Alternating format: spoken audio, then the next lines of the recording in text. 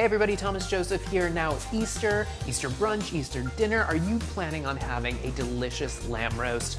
But maybe you're a little intimidated by it, you're unsure of how to go about doing it. Well, today I'm gonna share with you some tricks and tips in making the most delicious lamb roast. You really need to know those tricks, you guys.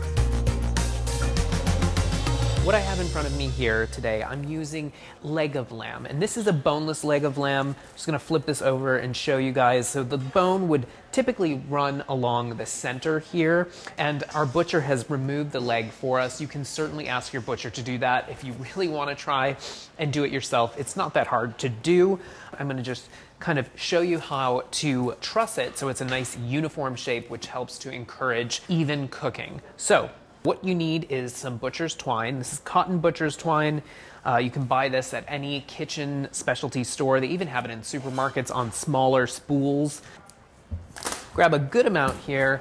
And before I truss, I want to do one thing, and this is really what you should do. You should season the lamb up with a little bit of salt and pepper. We're actually going to create a marinade for this lamb so that it has even extra flavor, but I'm going to season the inside with some salt and pepper.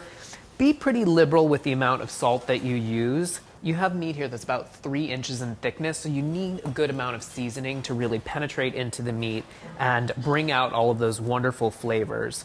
Salt and pepper. I'm gonna fold this back up now.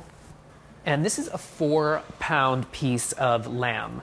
And leg of lamb is pretty lean, you guys. It doesn't have a lot of fat to it, so you don't want to cook this for a very long time. We're looking to cook this till it reads about 130 degrees to 135 degrees with a digital thermometer. So this isn't a piece of meat that you would stew for a very long time or braise for a very long time because it doesn't have all of that connective tissue that maybe a shoulder of lamb would have. To begin trussing, I'm tying a piece of twine at one end. And what you want to do is you want to take the long end of the string like this. You want to loop it around your fingers. And then you're going to bring this under the roast. Shimmy it back about 1 inch, and then you should be able to take this long piece here, and all you do is you slide it back and forth, and you want to compact the roast here with a good amount of pressure, but you don't want it to be too tight. You want it to be a nice compact shape, but not with too much force. So you're gonna basically repeat this process over and over until the whole thing is trussed. And if you didn't really want to kind of do this method, if it's a little too difficult for you, you could certainly cut a bunch of little pieces of twine and you could easily just tie them up like this. But this is kind of the fast method, and this is the method that a lot of butchers use, because you're not wasting time cutting all these little pieces of twine. So shimmy back and forth.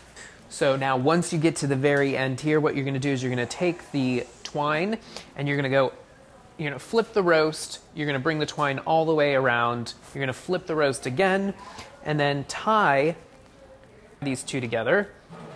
Just tie it in a little bit of a knot, trim away any excess twine, and there you have a nicely trussed roast. Now this promotes even cooking, you guys. So it creates that uniform shape so that you know that it will take the same amount of time to cook this end as it will to cook this end over here. So transfer this into a resealable plastic bag, and I'm gonna get started on my marinade. Just gonna give my hands a little bit of a wash before I do.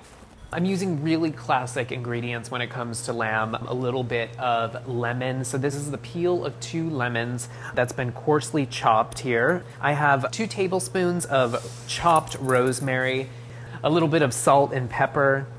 Of course, you always need salt and pepper.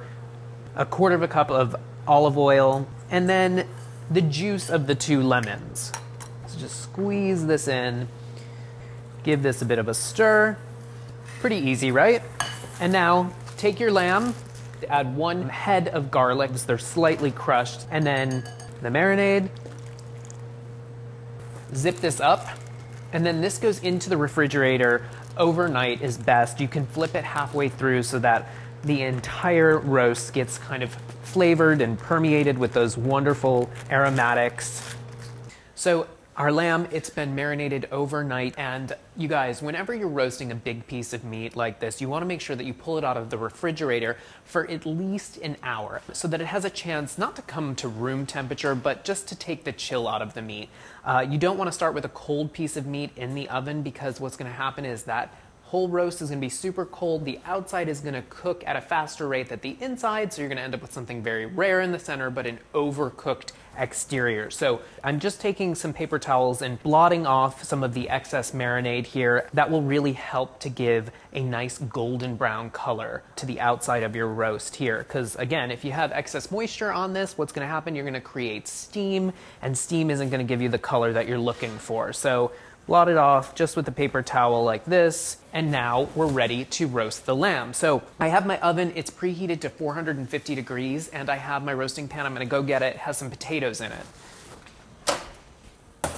So I have 2 pounds of Yukon Gold potatoes. These are cut into about 2-inch pieces. And now what I'm gonna do is just kind of spread them out to the perimeter of the pan. I'm going to put a wire rack into the bottom of the pan here, and what this does is it helps to lift the roast up off the bottom of the pan, and it gives some airflow around the roast, which will, again, it will help it to cook evenly. So this is going back into that 450 degree oven for about 15 minutes, and then reduce the temperature down to 300 degrees for about 40 minutes. Our roast is out of the oven now. It's been in, again, in total, almost about 60 minutes. And now I'm going to add some asparagus to this just to kind of complete the meal a little bit. So this is a pound of asparagus.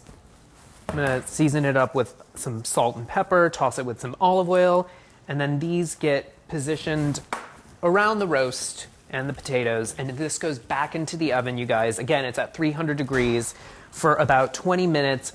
Until the asparagus is cooked, it's tender, and the roast, you guys, needs to register about 130 degrees on an instant read thermometer. So back into the oven. All right, so our lamb, it's completely done. It's been out of the oven. And of course, whenever you guys are roasting anything and you want to serve it, you need to make sure that you let it rest for a little bit of time. It needs about 20 to 30 minutes to rest after cooking and before slicing, so that all of those wonderful juices that are in the meat don't rush out. So that's what I have here. I'm going to take a pair of kitchen shears, and you just want to remove the trussing here. You don't want to bite into any of the twine. And now, to slice, you want to make sure that when you're slicing this, especially since it's the leg meat of the lamb, you want to do nice thin slices, nothing too thick. So take a nice thin blade. I'm using a carving knife here, and thinly slice the lamb. This looks beautifully cooked. It's nice and rare. I can't wait here, you guys. So I'm going to take a little bit of lamb and a few of these wonderfully roasted potatoes and some asparagus. So there you go, guys. Now, if you have any kitchen conundrums, use the hashtag kitchen conundrums and let us know what problems you're having, and we'll solve them for you. Enjoy, guys.